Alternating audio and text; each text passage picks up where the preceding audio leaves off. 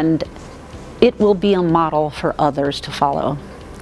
So I'm here to say congratulations on the steps taken so far, and make sure this next first year the CIFF is well equipped, well staffed, and focused on how we can increase women's land rights and women's economic participation, because I am confident, I am sure, that Morocco's progress depends on that. So thank you, all of MCA, all of the government of Morocco staff, for what you have achieved during this extraordinary period, both the first and the second compact.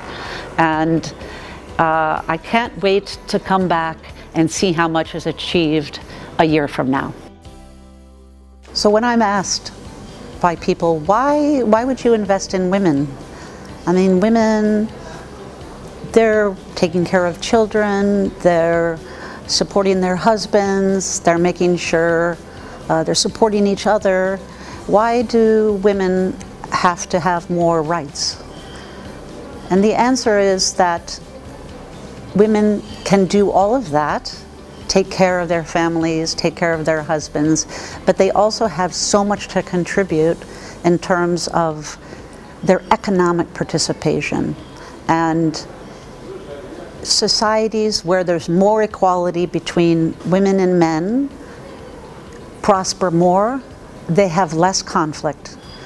The estimate is if women were in the labor force at the same rates as men, globally, GDP would grow by over $20 billion. So this is money and prosperity that's left on the table when women are not allowed to be able to participate fully economically. So it's not just the right thing to do, it's the smart thing to do.